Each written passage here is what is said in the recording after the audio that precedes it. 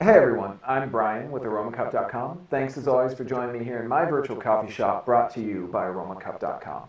In today's video, I'm going to show you each of Keurig's entries into the world of single-serve coffee, and we're going to talk about the differences between them and what each one can offer for you when you're looking to add one to your own at-home coffee shop.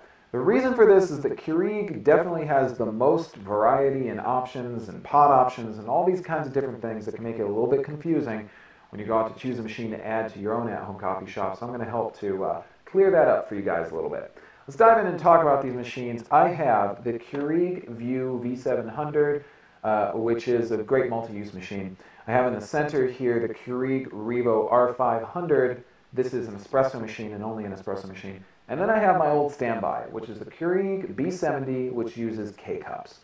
So I'm going to talk about all the different options between these and just give you a little bit of comparison so you can make an informed decision when you go to add one of these to your own at-home coffee shop. Let's dive in and talk about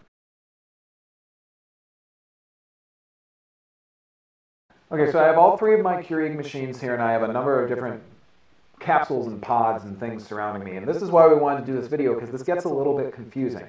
One of the things that's always gotten me a little bit about Keurig is that they are always introducing a new capsule type. There was originally the K-cup, and this is a reusable K-cup right here. We have some regular K-cups right here.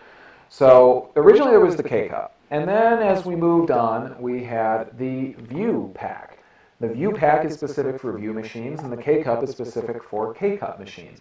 And then now we have a third entry in the world of Keurig, and that's the Rivo pack, and these only work with Rivo machines by Keurig. So it's a little bit frustrating from time to time, but as long as you can make a decision about what you want out of your machine, you're probably not going to have a problem with that.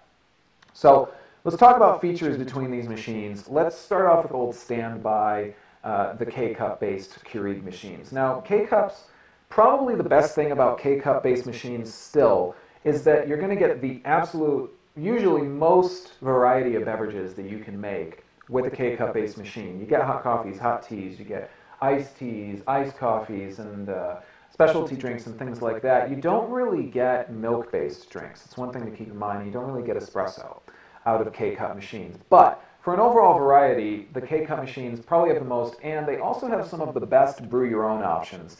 This is an Echo Brew right here. It allows you to brew your own coffee using your K-cup machine. There's also the My K-cup option and a number of other different ways to make your own coffee with a K-cup machine. So for variety, it really is a great way to go. Let's talk about the VUE, which is sort of like the next level of Keurig machines. And VUE packs are cool, and they come in a number of different varieties. Again, you get iced teas, coffees, hot options for both of those. Finally now, there is an option to make your own coffee using a VUE machine. And so this right here is a solo fill, but it's specifically for the Keurig VUE. Now, on the Rivo R500, it is the most limited, really, when you come right down to it, of all the machines. And the reason for that, it's just an espresso machine. It's really easy to operate, and it uses the Rivo pods, but they only make espresso. So it's the most limited, but definitely makes a great shot of espresso because you can't make espresso with these two machines. You just can't. There's not an option for it. And so it depends really on what it is you want. If you drink more espresso than you do coffee, probably going to want to look at an R500. If you like a more if you like a bigger variety of beverages, you're going to want to look at a K-cup machine or a VUE cup-based machine. So this is where things start to get a little bit more complex when we're talking about all those different pods. And the reason for that is that depending on the type of beverage that you want, you have to approach making that beverage in different ways. So for instance, on the VUE machines, you can make milk-based drinks. And you do that using a VUE pack that's filled with a powdered milk option. Whereas you don't have any K-cups that are milk K-cups in the K-cup family. And then here in the Rivo family, you can actually make your own real froth milk using the frothing pitcher that's attached to the Rivo R500. But again, it can only make espresso. So again, this is where things get a little bit crazy because you can do those milk drinks on the VUE, but it's not really real milk. I mean, the powder is derived from real milk, but it's not a liquid milk. It gets turned into liquid by the machine. K-cup machines just simply can't do that.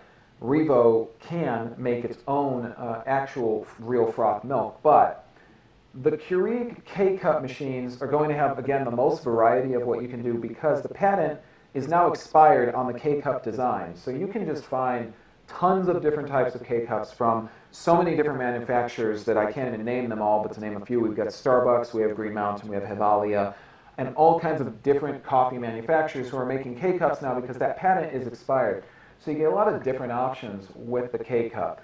And it's also time tested. The K-Cup has been in use for quite some time, and so we're all kind of used to it. We know how easy it is to use.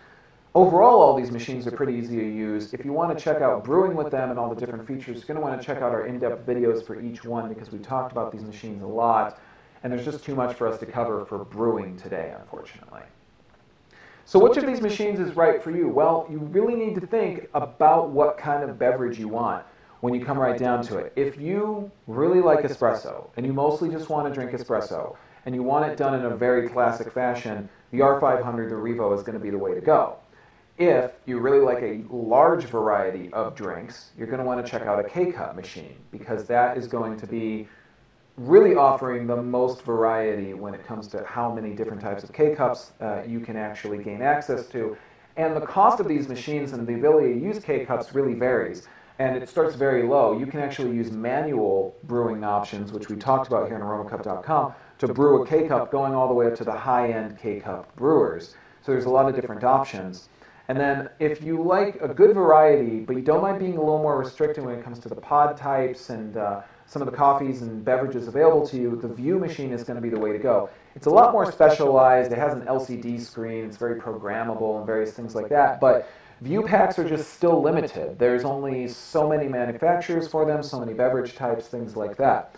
So again, what you need to think about if you go to get one of these machines, and if you want to check out the links in the description of our video to find out ways that you can get these machines, if you're going to do that, you really do want to consider what you're going to be drinking the most, essentially. Think about that, and then you can use some of the points that I've outlined here to decide which machine would fit your own at-home coffee shop the best. So the bottom line is that there sort of is no major bottom line here except for what it is that you really want out of your machine. So I hope that this has been useful, and again, if you really want to see these machines in depth and see all of their different features, check out our other videos here on aromacup.com, or if you'd like to talk to us about questions and comments with respect to these videos, get in touch with us in the comments of our video. Make sure to like us here on aromacup.com, subscribe to us, and join us at the website at aromacup.com. Talk to us about coffee and find out lots of information. We'll help you demystify the world of coffee. That's what we do best here at aromacup.com. I hope this has been useful to you guys, talking to you about all these different options from Keurig for brewing coffee in your own at-home coffee shop. I'm Brian, as always, and I thank you guys for joining me. I'll see you next time, and take care.